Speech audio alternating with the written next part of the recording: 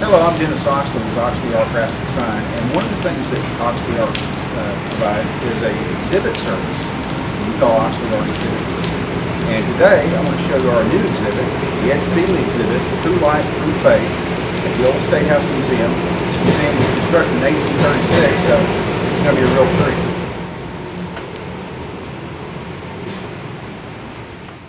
It is based on the book by Kelly and Donna Mulholland called True Faith, True Light. Donna and Kelly have been following Ed Stilley's career since they first discovered him 25 years ago. He's a farmer in northwest Arkansas, Hog Scald, Arkansas to be exact.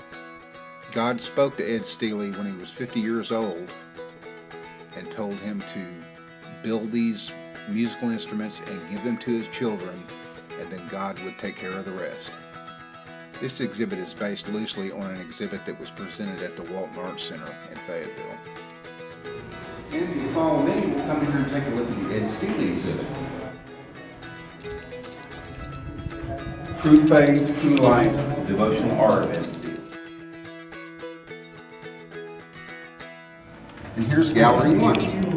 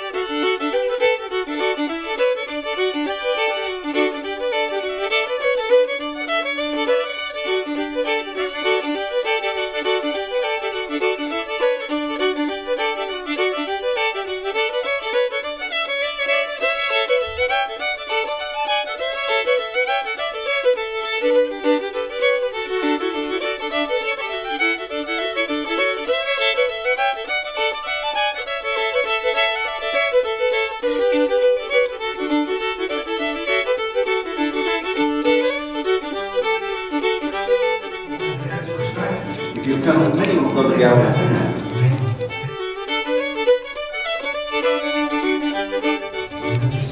And this is Gallery 2.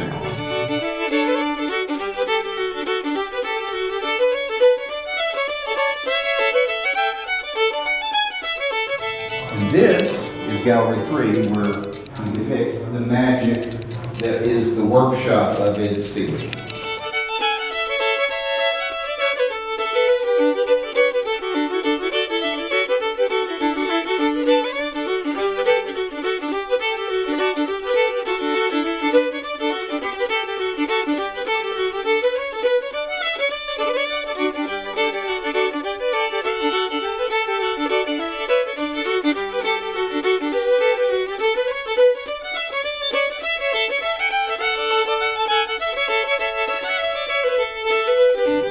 This here is one of the most interesting artifacts in this exhibit to me personally, because this is the board, the pegboard, where Ed Stilley would boil the wood and use these pegs to mold the wood into the shape of the body of the instrument that he wanted to create.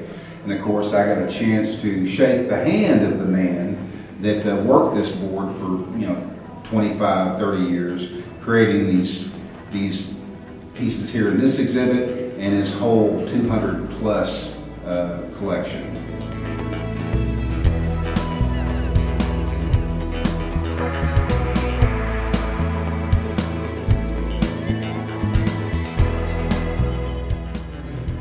One of the most challenging things in working at the Old Sate House Museum's galleries are we have to contend with these historic, original walls of the Old Sate House that were constructed back in the 1830s.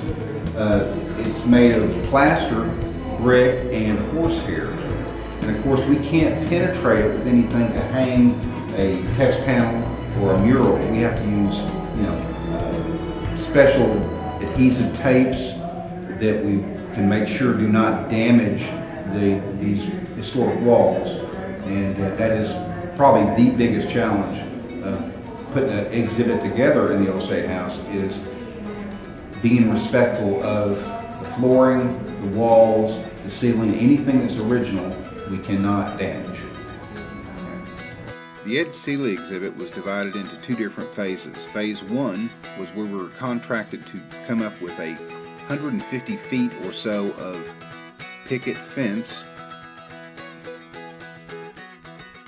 Here you see Rick Hall, my partner in crime, who is the fabricator for Oxley's art design group, working on the patron fence with his assistant, his wife Renda, and painting it, which I also helped do, and then installing it into the gallery in phase 2.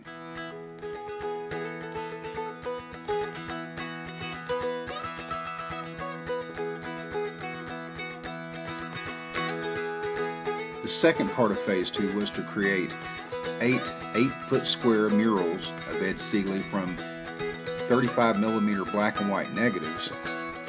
That is quite a chore. That's more than, I think, 1,400% enlargement.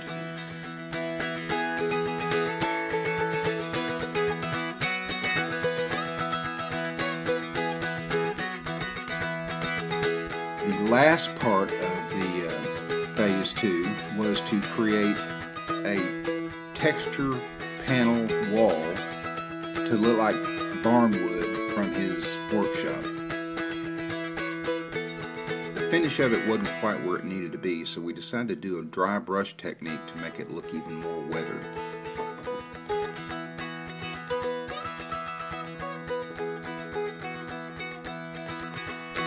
Phase 2 began in July of 2016.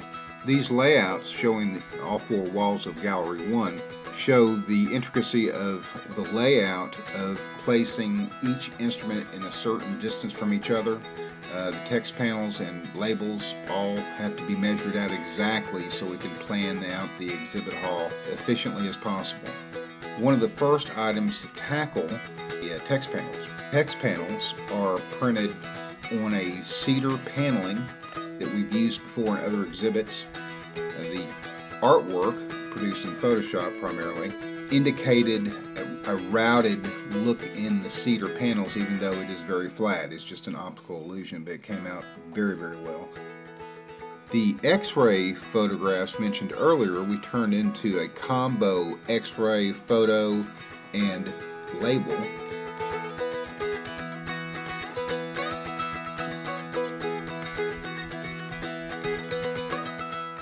One of the most labor-intensive parts of the whole exhibit, of course, are the apparatus used to suspend the instruments from the wall, the guitar hangers, and the bottom brackets that we designed. Of course, each one of these instruments is designed a little differently, so we had to make some alterations along the way to, items like the dulcimer and things like that.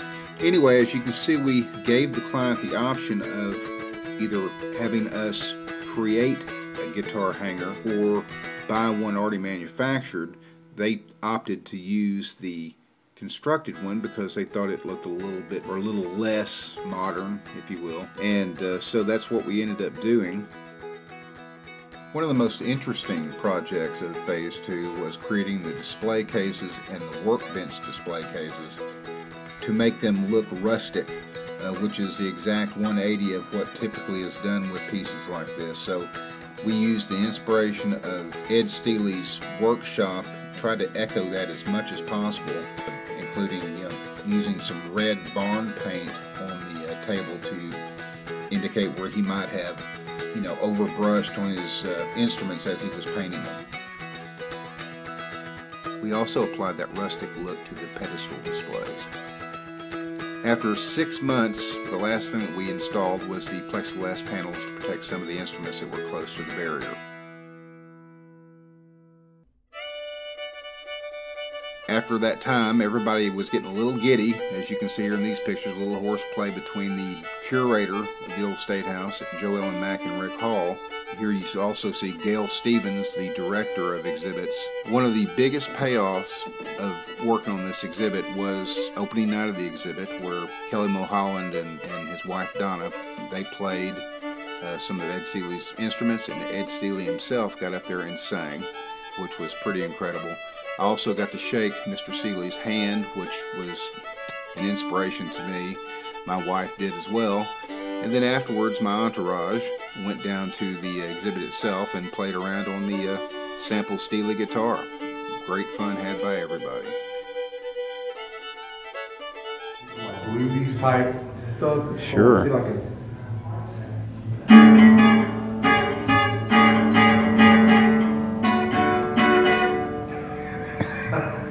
playing better than that.